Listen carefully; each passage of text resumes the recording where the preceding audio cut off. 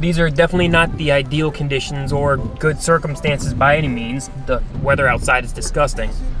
But in this video, I'm going to show you how to make SLog 3 go from this to this in Final Cut Pro without using any LUTs or plugins, just the built-in color grading tools.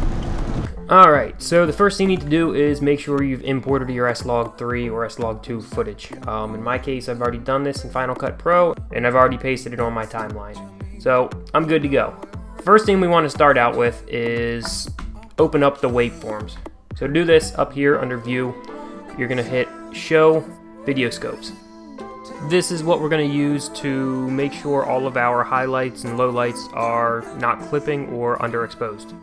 Now that the scopes are open, the next thing we need to do is open up the color board by clicking on the magic wand and selecting Show Color Board. Now that all of these are open, we're going to switch to the exposure portion of the color board. And this is where we're going to take a look at the waveform. So because we shot in SLog 2 or SLog 3, you'll see that all of the data is compressed to the very center of the waveform. So as long as you understand that the top of the waveform is the highlights and the bottom is the shadows, then we're able to start correcting the exposure for that clip. It's actually relatively easy. First thing you need to do is bring down the blacks. You'll oftentimes hear it crush the blacks, so we're going to go ahead and crush the blacks. We're going to watch this and we're going to watch this line. This is where it's the absolute zero for the blacks. Anything below that and it's losing all detail. Anything above this and the highlights are too blown out. So let's go ahead and bring the darks down. You can see right there, right before that starts to compress anywhere further, and then you can see at the very bottom everything's just completely gone. Bring it right below that, or right above that line. So now the darks are good. Now let's bring up the highlights. We're going to bring that to right before the line, right there. So now the big thing is going to be dealing with the midtones. And with this, it's really going to be personal preference and dependent on how you want the footage to look. If we move the midtones down a little bit here, you can see the tree will start to get a little bit darker. And I personally like the way that that looks. You can see right here, it's almost, I feel like my daughter's hair is a little bit too dark, so I can now bring it back up, and you can see the hair lightens up. And you can see the whole waveform moving when you do this. So one of the things you can notice is when you do the waveform, if you bring the highlights up further, it'll actually bring the darks up, and same thing with the midtones. So just watch what you're doing, and you may need to modify them multiple times throughout the editing process. So you can see the footage here already looks a whole lot better than what it did. The next thing you need to do is look at the saturation. With SLog 2 and SLog 3, it desaturates the picture substantially. So the first thing I normally do is just bring the whole saturation up until it's to a point that I like it. So right here looks relatively good to me. As I scrub through it, there's a lot more color in there.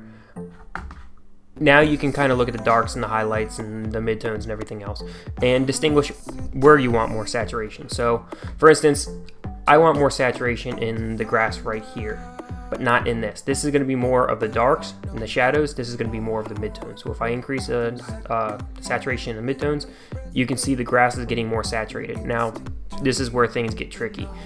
The clothing also is going to get more saturated. And whatever you want to call this dress, you can see it's getting more saturated as well. So you do need to watch out and watch the skin tones and make sure they don't get oversaturated. But with this, I personally don't think it looks that bad. Sure, there might be periods of it that have oversaturated, but in most cases you wouldn't use this whole clip. So you're going to kind of base it off of, I don't know, a 5-10 second period of this. Overall, I don't think this looks bad. And you can even go further than this and modify the highlights more, or the shadows more. The next thing you're going to need to modify is the colors themselves.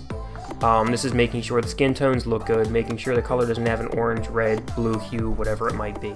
In this case, it really doesn't have much wrong with the coloring. I was able to get the white balance correct this day, so I don't have to modify much when it comes to that.